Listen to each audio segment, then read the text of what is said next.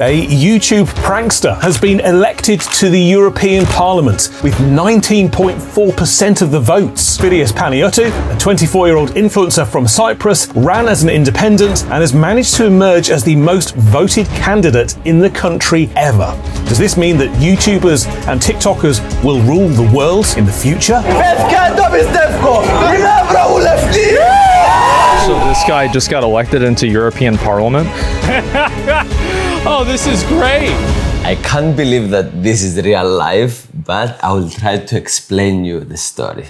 It all started 6 months ago when I received a call from a politician here in Cyprus, and he was saying, Fidias, you need to run as a member of the European Parliament.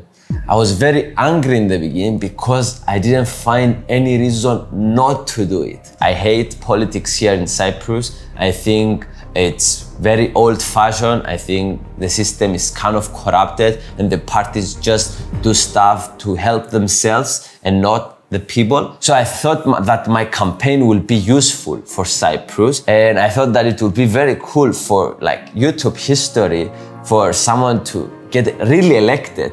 So I took the decision to do it. I was so annoyed with him. I was like, don't do it. I will stop working with you if you do it because we are working together. And I was so passionately annoyed with this decision. I disencouraged him and asked him to stop, not to try, because he will fail. The whole family didn't receive it very well. They were not happy with it, but I didn't care, obviously. After I announced it to my family, it was time to start. And to be honest, I had no clue what I'm going to do. When I have ideas, generally, I call the people that they know more about this and I ask them questions. So this is what I did. 6 months ago, I received a phone call from a guy named Fidias. I didn't know much about him. And he asked me a lot of questions about how the European Parliament works and if it's possible for someone independent to elected as a member of the European Parliament. I told him that it's impossible. No one achieved to elected as independent member, especially in Cyprus, but I didn't know about Fidias. Lucas said that don't do it. YouTube is a better job, you're making more money there. So I took this as a challenge, let's say. The first TV appearance that I did, people didn't take it seriously, let's say that. He announced his candidacy wearing 3 ties and his underwear. So we thought he was joking. We were trying to figure out if he was serious or if it was another challenge. I thought that he was looking at this whole thing as a game. He was not serious, I thought, about that he was going to do. It went viral, but it didn't receive the response that I wanted. Like, they didn't take me seriously at all. And that was a problem. So I needed to do something to convince them that, no guys, this is serious. And how I was going to do that, my idea was to convince a party to allow me to run on their ballot. He was in discussions with political parties in order for him to grab into a movement or an organization. I had a meeting with 3 parties and 2 of the parties rejected me. They didn't take me seriously, but the Green Party here in Cyprus actually took it seriously. Okay, he's an environmentalist, he's a vegetarian. It would be the best party that he could join, kind of. I preferred him to be an independent myself. He was more leaning towards being a part of the coalition of the Greens. We had long discussions with Anna. I was like, at one time, I wanted him to go with a party because he had more chance if he was with a party at that point. The Green Party said yes to my request to run with them. So after the party said yes, I put it as a poll on TikTok. People of Cyprus, what do you want me to do? You want me to go with the Green Party or you want me to go as an independent? I remember we went early in the morning in his village and we made a nice video in the natural environment, and Fidias asked the people, what do you want? I want you to choose, and people, 70% chose him not to join the Green Coalition and 30% yes. So I was relieved, and I think Fidias, deep inside him, he wanted not to become a part of it. He wanted to be an independent. When Fidias make that poll, that move win me, because this is the democracy. 2024, this is the democracy. To ask the people on every time, for everything. And people have opinion for all. If it's correct, if it's wrong, this is the democracy. I really like the fact that the people decided for Fidias what they want him to do, because they were part of it, and they feel that, and we feel that we are part of the decision making that Fidias is doing. I didn't know how to create a campaign, but what I thought inside me, it's not to promote myself and just do a regular campaign. I wanted to give value to the people, and if I gave them value, they will vote for me. So I started giving them value in a lot of different ways. The first and a huge way was starting a podcast. Fidias' podcast was like, I think, the highlight of his campaign. Many people think that it's about videos on TikTok, but in the podcast, you could see that Fidias has knowledge. So he would talk about AI or talk about philosophy, talk about politics, deep philosophy, but using this everyday language. So the guests had also to use this language, and they used to appreciate, because they would understand everything, even about difficult subjects. He managed to capitalize the format of podcasting, meaning he created long form episodes and then he was chopping it off and redistributing it into all platforms, TikTok, YouTube. And slowly, from 0 followers that we had in the beginning, in our Instagram, our Facebook, our Twitter, we started growing rapidly.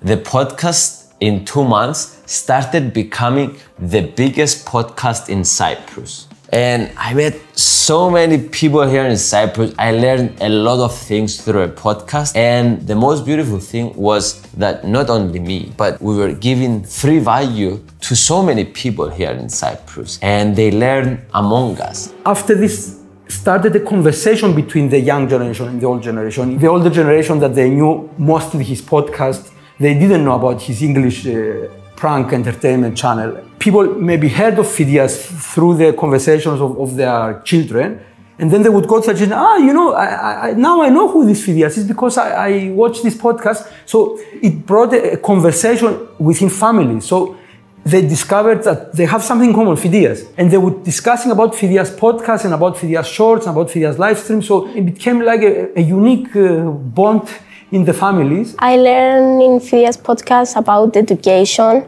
that education is the first foundation of everything, is the key for everything. Fidias is very radical and very angry about the education system. But the one thing that he was very clear and firm and sure that he can promise to people was about education. Very determined that as a politician, his first goal was to change the education system, because Fidias feels that it's totally wrong. It's very counterproductive. It makes people hate learning, and because Fidias like learning, he's very emotional about this. Fidias believes that the education system must make people, first of all, enjoy and love learning in order to become long life learners, not just to pass the exam and that's it. I'm a student, I'm going to school, and I know what Fidias stand for, schools and that stuff, and I agree with him, because like schools is like prisons. Actually, you don't learn anything. If you are interested to something, you will learn it. But most of my subject, I'm not interested to it. And as many times as I do it, I will not learn anything. I will forget it in a week or in a month, and I will not remember anything. Another way that we tried to give value to the people was by teaching them about the European Union, teaching them about politics, and teaching them about corruption here in Cyprus. For the first time, Fidias was the only candidate that actually explained to people how to vote. I mean, he did the tutorial that everyone believed that people should know, but Fidias actually did help a lot in making the people understand how to vote. It was like very interesting. A lot of 15 years old, 16 years old guys like my age, They was like talking about Fidias, talking about politics. I didn't knew anything about politics. But because Fidias was like part of the election, I learned everything. And I'm like 16 years old, I don't vote, but now I'm interested in politics. And when I become 18, for sure I'm going to vote. But I don't think democracy is the best. But let's don't talk about this. Okay, I will tell you a secret, guys. In all these videos that we were educating people about stuff, it was not my ideas. And I didn't know the stuff. And my teacher was reading and coming up with the ideas. And he was coming here. He was teaching me about a topic. And then after he was teaching me for 20 minutes, I was filming the video to explain and teach people. Which kind of proves that you don't need to know everything. You just need to have the right people around you. I was always there, so it's like I'm a part of Fidias. I cannot decouple myself. I was always there from the first moment of the idea till now. I cannot find a different role than Fidias in the decisions. Of course, Fidias was the face of the whole thing, but I was always there. My sister, from wanting to quit, she became the biggest believer in the whole campaign. It's crazy, the 180-degree shift that she did. At the beginning, when he came up with a swimsuit, etc., I thought it was just for a challenge and he will try and do whatever. But when I could see that he could find problems and go and solve them and expose them, and that he has power and he can actually make influence, that was a turning point from me, that this is serious. Lucaricos and Anna mostly, they were spending all of their time awake. I was seeing Anna in the house all day working, or from the morning to night, and he would like don't have much sleep, like 3-4 hours, and wake up again. So I give them maybe the most credits about Fidias' success. The third way that we tried to give value to the people, it was by making vlogs of my day. I was sharing every problem that I found along the way. Basically, I did what I do best, to be vulnerable and tell stories on the internet about my life.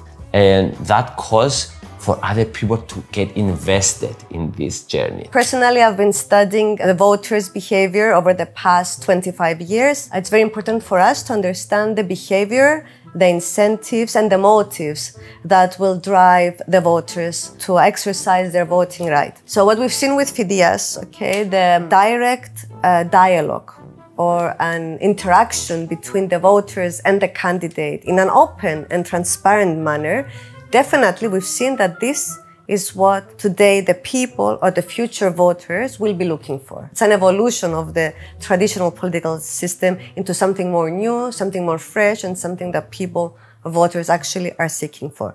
I just sent him one message. Hello, Fidias. I am 39 years old and I want to vote you because you are the democracy. If you want to ask something the people, you can do it even on TikTok or on YouTube. And this is the democracy on 2024. The people speak every day and not every 5 years when it's the elector. Continue like that, you are the democracy, we are behind you. I haven't voted for 20 years. You know, after seeing so many videos of him and so many actions that he was doing, I thought, yes, I'm going to vote Fidias. I'm not going to vote anyone else.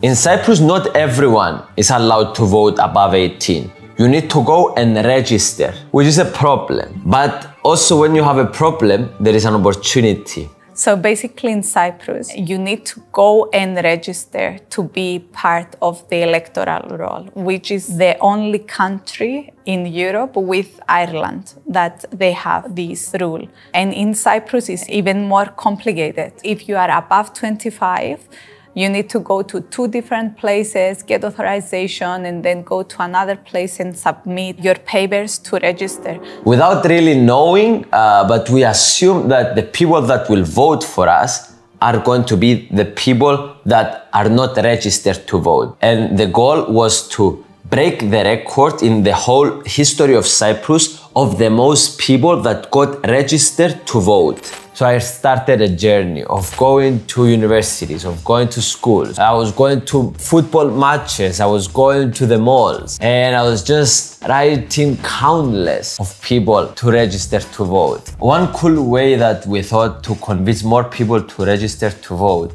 it was a bit crazy one. It was to run across the whole country and wear a t-shirt, register to vote. It was kind of symbolic because in my country, we have a problem. It's divided, it's occupied at the half part of Cyprus by the Turkish army. So I started from the occupied side and I finished in the free side. So it was 80 kilometers. I was saying, please don't do it. Start it from like the halfway. 40 kilometers is more than enough. Do a marathon. Don't do like double a marathon. I thought he's not gonna do it. Then I saw a video of him saying it in the social media, and then I was like, okay, this is happening. Because when he announces something, he's doing it for sure. So we did it. We live streamed the whole thing. When we crossed in the south part, people started to join running with him. Some of them ran like 20 kilometers with Fidias. People were inform us, don't go from that road. They would change our route because they knew a better route to pass from another route. A lot of information was very interactive, the whole thing. Though he was very tired, he didn't stop, and I was very worried because I thought he wouldn't make it. And at the end of the marathon, I was running with him. And he did a very good job. This showed to people that I'm not just sitting from my house and telling you guys, I'm here suffering. This is important for me. And when you ask like people, why are you going to vote for Fidias? Back then they said that because he ran across Cyprus and he is willing and determined to do whatever it takes. And finally, after these 80 kilometers, we achieved to break the record, guys. From the 15,000 that was the previous record in Cyprus history, we achieved to have 26,000 people to register to vote. This is a big W for democracy, and this is one way that we gave value to the people, because this is important to register to vote. After Fidias' attempt, the government now is thinking to simplifying much more the procedure of getting registered. And you might be wondering why I'm wearing these clothes. I will explain in a bit. But the next big day in the whole campaign was the actual day that I officially put my candidacy for the European Parliament. The day before, we had like a conversation. You need to go there with nice clothes, not with a short. And then when I saw him like with the nicest clothes and next to my father, I was feeling very emotional. That day was special. I dressed well. I wear COOFANDY clothes like I'm wearing now. People in Cyprus were commenting on this so much because I was wearing this as well. In my candidacy, I was wearing kind of a costume. And people are not used to seeing me with these formal clothes, and they enjoyed it. And they really liked my look. So COOFANDY did its job, and that's why we have them sponsor for this video as well. And I actually love their clothes because they are comfortable, they are affordable, and they look nice.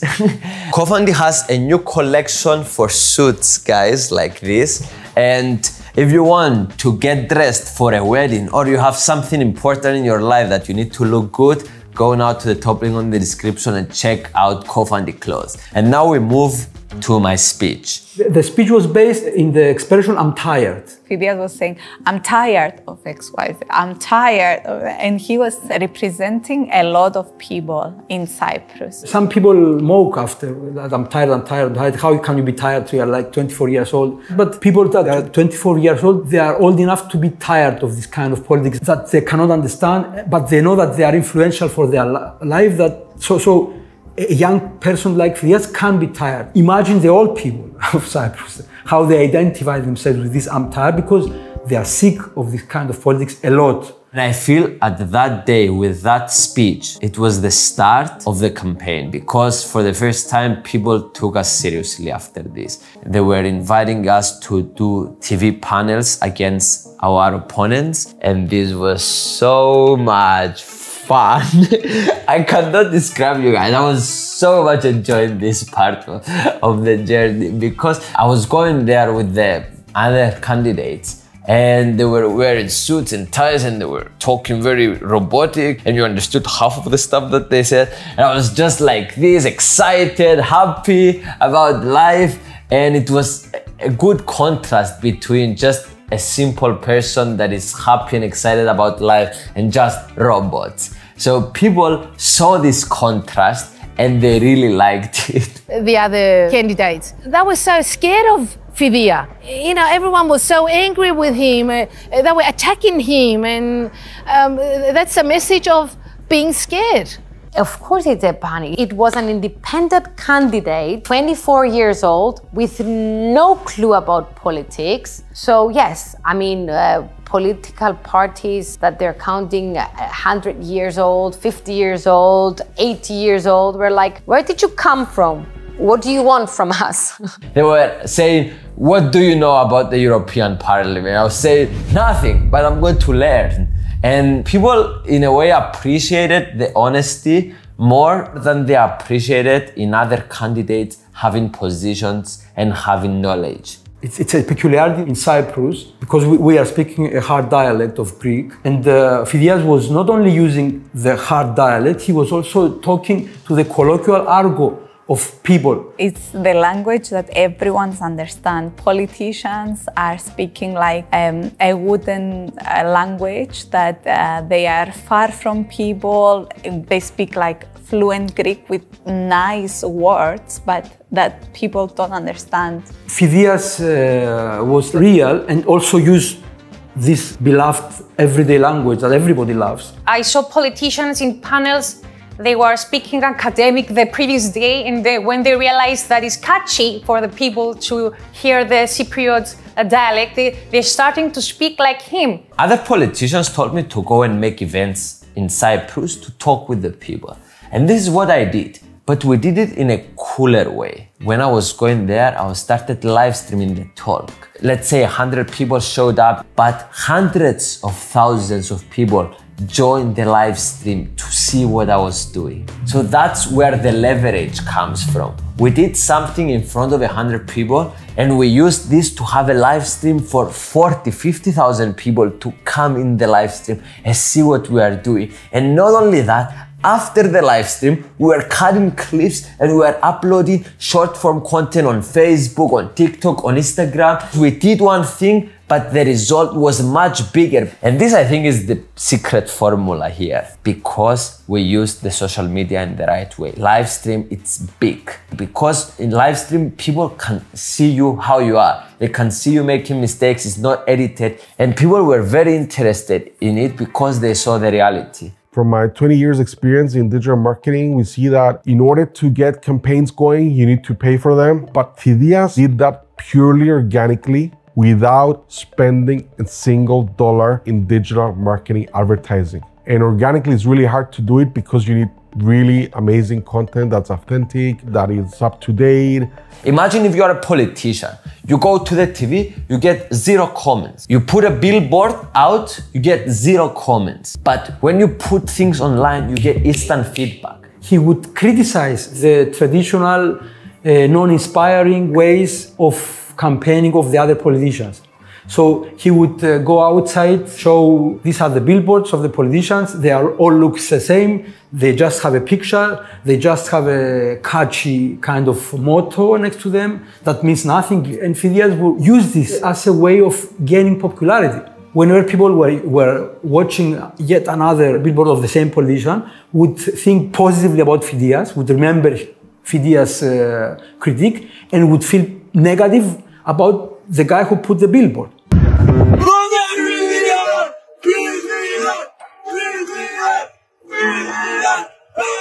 My biggest problem in the whole campaign was this. I didn't know if I was doing well or if I was doing horrible. we were clueless. Maybe people like what we were doing, but they were not going to vote for us. Even when they start the first polls, they wouldn't show Fidias, 0, like no Fidias is there.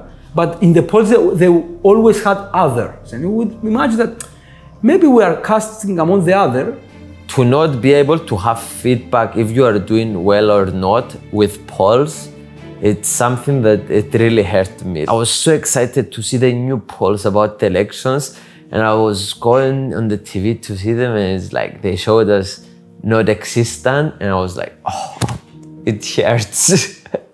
Maybe at the polls at the beginning, maybe people didn't want to say who's gonna vote for. We're in Cyprus. We're in a very, very small island. Everyone knows everyone. So sometimes some people, they don't say what they're going to vote. 3 weeks before the elections, something could happen. Finally, the polls were showing us that we have around 5% of the vote, which this was a miracle because people for the first time in the whole campaign felt that this is possible. I think the politicians got him seriously the last 20 days when the polls started to show 6%, 8%.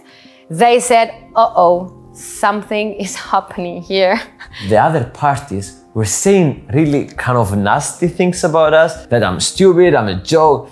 And this led to the best idea that we had in the campaign. This was not my idea. This was my teacher's idea. We thought from the beginning, we understood that this is a strategic move, and whenever a politician was attacking Fidias, we would cut it short, clip, and we would upload it in TikTok and etc. So we understood, and we were right, people would take the side of Fidias, and it was a very successful move. The comments were going crazy. Come on, guys! This is just a 24-year-old kid that is trying to help. And all you guys politicians that you want younger people to be involved with politics, now that it's finally happening, you are attacking him. So this was amazing for our campaign. This is what made the final push. So in the last 2 weeks, it was like a snowball effect. The volumes of the followers were growing a lot and very fast. The volumes of the people doing videos about Fidias and like that they openly support him. I was supporting full of him with all my heart, and I didn't regret it, not a single minute about it. Fidias was on TikTok every single day. He was in our kitchen, in our bedrooms, in our couches, he was everywhere. All the parties have like teams and every person in every corner, in every neighborhood. And Fidias had nobody, but he had the word. The kids working with their parents, people speaking in their job about it. He was a topic in many conversations. People were trying to convince other people to vote for Fidias. So without him knowing, people were doing all the work that parties are paying people to do. You can say that in Cyprus, in this election, children got the right to vote.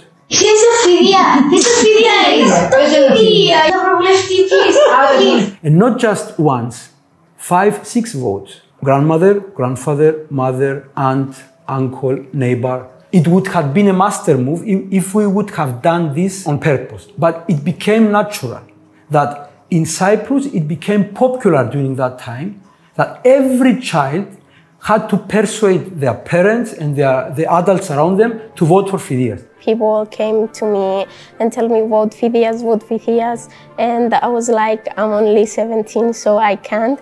So I told my parents to vote for him. I told my grandparents to vote for him. Everybody I knew. I know friends that did this actually. They were like trying to convince their parents that maybe there was in a party or something, and they convinced them to vote Fidias. I think the teenagers and the kids is what made Fidias to be elected. The day of the elections finally came, and I went to vote with the whole family. It was a very nice moment that time, all together, all the family. So it was an important moment that day. I went to vote for the first time in my entire life. Yes, I never voted before because I felt that nobody represents me. I was not happy with what I was seeing in the politics, and I didn't want to be part of the game that I find as a joke. But it was time for me to vote for my first time. It was an amazing experience. All the TV stations were waiting outside for me to give another comments on my first time voting. And I was excited. I was very excited. We heard some rumors before the results of the elections were announced that I'm doing very well. The companies that they do the exit polls, they are outside the voting thing, and they ask people, what did you vote? So we started to realize that it wasn't 6%, it wasn't 7%, it wasn't 9%, it was more. On the day of the elections, the number of voters that were willing to vote for Fidias had increased drastically. It's important to know that we were writing down the actual voters per hour. We've seen like until 2 or 3 o'clock, Fidias' percentage was around 12 or 13. And then in the afternoon, as the time was going by, we've seen that a lot of voters went to vote for Fidias. I didn't believe the rumors 100%. I wanted to see it with my eyes. So I went to the TV station to hear the results and also get my reaction live on TV.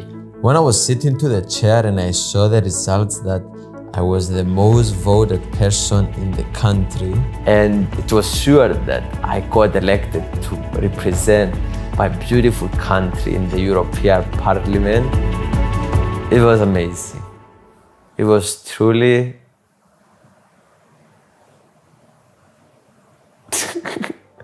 I'm about to cry now. Because we worked so hard, guys, for 6 months, my friends, my family, and so many people believed in this. It was very beautiful to see that we actually got elected.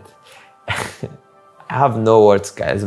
It was very emotional at that time, and to now tell the story to you guys, it's just a pleasure because I still can't believe that this is real. I mean, 71,330 votes. It's a record. In the Cyprus history, no one else did that before. He managed to achieve something that never happened in Cyprus. And Fidias now is a member of European Parliament, one of the 6 Cypriot members in European Parliament. So he's my colleague. It was a huge shock. I mean, he managed to overpass political parties that contributed in the modern history of Cyprus. And there comes a kid that he started doing social media content 5 years ago and gets 20%, a fifth of the votes. Oh my God, if that's not impressive, then what is? I left with my car alone and I went to see the sunset by myself. And I felt the most beautiful emotions I ever felt in my life. I felt fulfilled, I felt happy, I felt excited, and I felt a big wave of hope about the future of the world and the future of Cyprus. And after I announced that we're going to celebrate in the capital of Cyprus, Nicosia, I went to celebrate with the people, and thousands of people were waiting for me. It was something unreal, guys. I went there and people were treating me with so much happiness, so much excitement. It's crazy. I felt so much energy and I started shouting to everyone, I love you, I love you, I love you in Greek. Agabosas, agabosas, agabosas! We've been studying the behavior of the voters on the 9th of June, on the day of the elections, and we've been monitoring and writing down the results. 55% of those who have voted Fidias have stated that Fidias is the right candidate who could represent our island, Cyprus, in the European Parliament. So 40% of those who have voted Fidias have stated that their vote, it's a vote that wants to go against the system to show their disapproval of the way that the political system in Cyprus, the political parties or the institutions in general behave and have shown evidence over the past years. The other party leaders were shocked. They got a slap in their face. And I didn't give them the slap. The people of Cyprus, they gave them this slap and they said to them, wake the fuck up. Stop serving the party's interest and start working for the people of Cyprus. And because these types of people, they don't understand by words, you need to shake them. So the biggest win in Cyprus from this story is the slap that they gave the people of Cyprus to the parties through me. And now the parties are shocked. They're trying to see what went wrong. They're trying to improve, and hopefully they will change their behavior. The bottom line is that people like real people, and politicians should know that. They should be as real as possible, as transparent as possible, and work as hard as possible and prove it to people. Be politicians of the new era, not of the old era, because the old era is already gone.